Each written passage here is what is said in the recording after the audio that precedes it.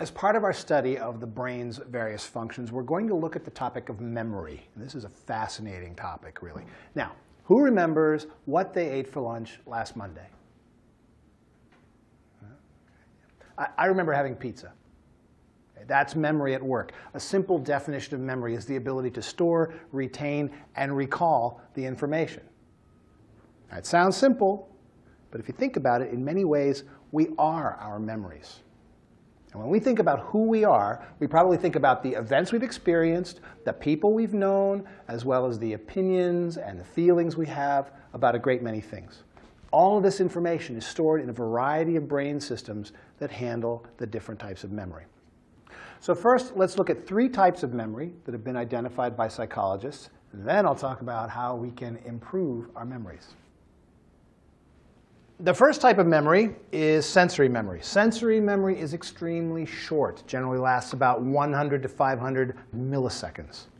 Now, as the name suggests, sensory memory concerns the initial moment that we perceive something with our senses. Now, for instance, consider tactile sensory memory. If you touch a piece of silk, the memory of the smoothness of the silk will continue after you take your hand away. That's sensory memory at work.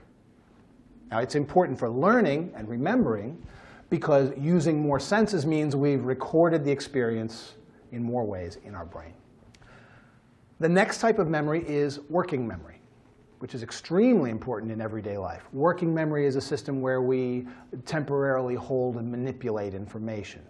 You think of it as a temporary workspace in your mind. For instance, if your friend tells you a phone number, and you don't have a pen, you probably repeat the number several times in your mind so that you remember it. In that case, you're using working memory. Now, it's absolutely crucial for performing common mental operations like adding numbers, following directions, and understanding logical relationships between ideas.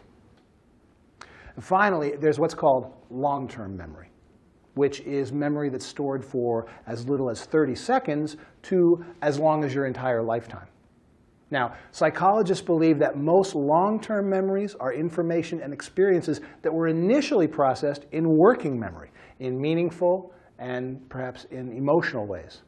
For instance, I clearly remember the first time I saw the Grand Canyon. I was only 15 years old, but the size just amazed and impressed me so much that even decades later, it's still very clear in my mind. Now, there are 2 subtypes of long-term memory. There's declarative memory and procedural memory. Declarative memory is all of the facts and ideas and names that are consciously available to you. All of your experiences and conscious memories fall into this category. Procedural memory concerns your knowledge of moving your body, like when you ride a bicycle or you play a musical instrument. Most of our procedural memories are implicit and unconscious. OK, now I'm going to test your memory with this question. Does anyone remember what I said I'd talk about next? How to improve your memory, right? When we think about improving our memory, we're generally talking about improving our declarative memory, the one that stores the facts and the names and so on. All right? This type of memory can be improved if we use certain strategies. So I want to talk about 2 types of memory strategies that are useful in school: cognitive strategies and affective strategies. Now, cognitive strategies tell us how to approach tasks and which methods to use to complete them. So basically, they're concerned with thinking in more effective ways. OK, let's take a quick look at one cognitive strategy. This one's called verbal elaboration. Now, verbal elaboration occurs when we talk in a meaningful way about information that we are trying to remember. And that means that as you study, you should think about and verbalize information critically. You can use this strategy by agreeing or disagreeing with the information, or by comparing and contrasting the information to ideas you already know, or by discussing relationships between ideas. When we make meaningful relationships between what we already know and what we're trying to learn, we'll remember more and we'll remember it longer. Now, for the other approach, affective strategies. Affective strategies help us control our emotional responses so that we remember better. But what do emotions have to do with memories? Well, emotions cause the release of brain chemicals that play a direct role in memory formation. And part of the emotion system in the brain, called the limbic system, helps transfer information into long-term memory. In other words, how you feel about something affects how well you remember it.